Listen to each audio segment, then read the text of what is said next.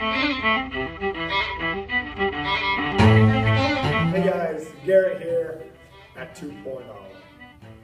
So let's talk about the holy grail of the fitness journey, and that is six-pack abs.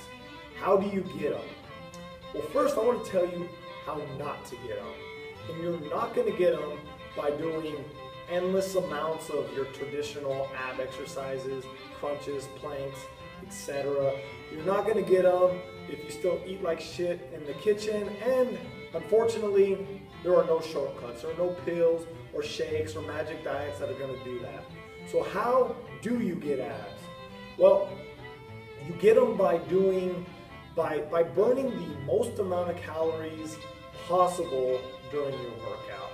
And how do you do that? Well, exercises such as squats, deadlifts, pull-ups, hitting a heavy bag, burpees, all these big major compound movements, all the movements that you avoid in the gym, those are the movements that are going to get you abs. So remember, as you're on your journey to achieve that amazing, beautiful, sexy six-pack, remember it's not about the ab exercises, it's about what you eat, and it's about the intensity you bring in your workout.